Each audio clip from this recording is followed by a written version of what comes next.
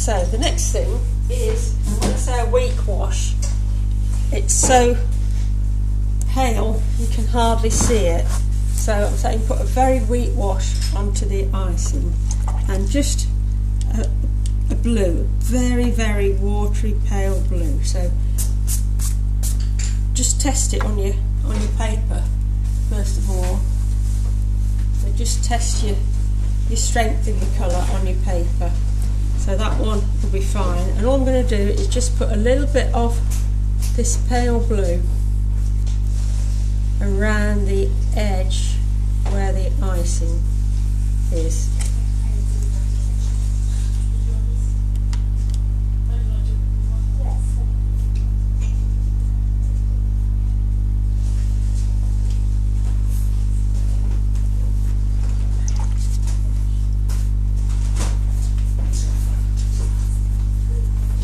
Didn't get your water out, did I, beforehand?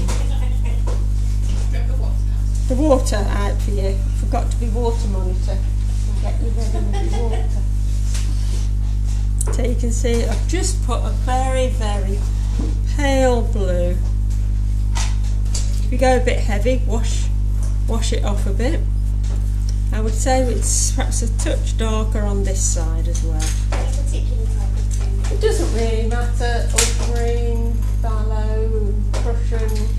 You only need, I say, you need the tiniest amount. If you've got a tube, you might just want to stick your brush in the end of the tube, and just, because we are hardly using any paint at all. And I'm just going to put a little bit around the base of the where the cherry is going to go.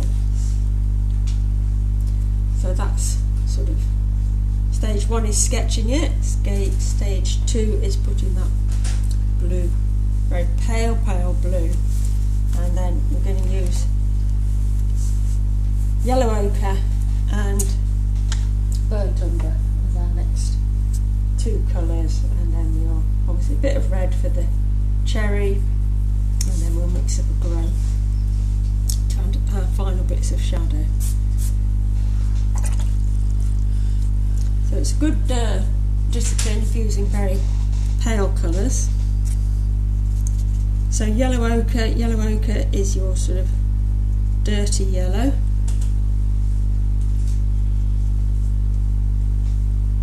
Again, we don't want it really, really strong.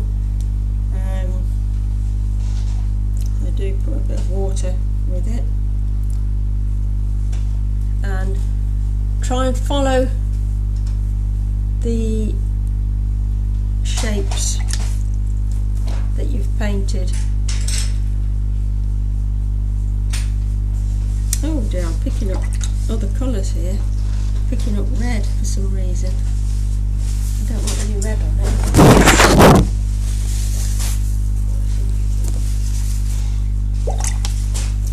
Right, I'm going to put some on my palette because I'm picking up other colours next to it. So you can see there, here's my yellow ochre. So I'm just going to go around the tops of my pastry. You can paint it all in if you want, but I'm just doing sort of like the bits that are getting a little bit lighter. If you look at your photograph, your reference photo.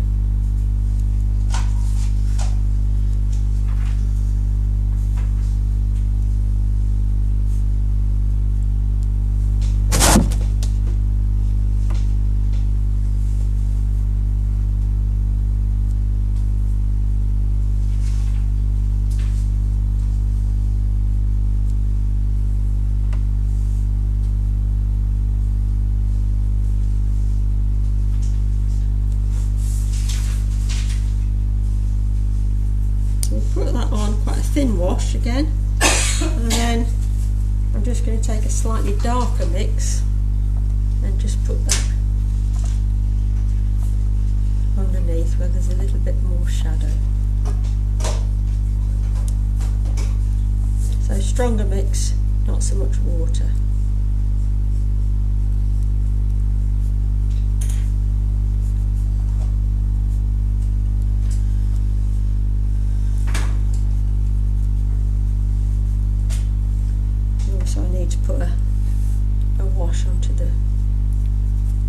base of the cake. I'm just going to leave a little. You look, we've almost got that little really light edge.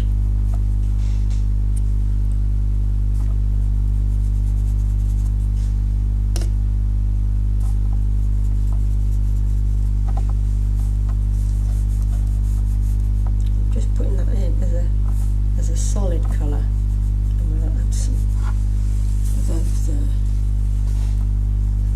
stripes and textures in a bit later. So we've got sort of the basics of the cake coming on there. How are you doing, Emma? Got backgrounds. Right. So now, do I need my liner thing? right, so you're going to draw out your... Is that it?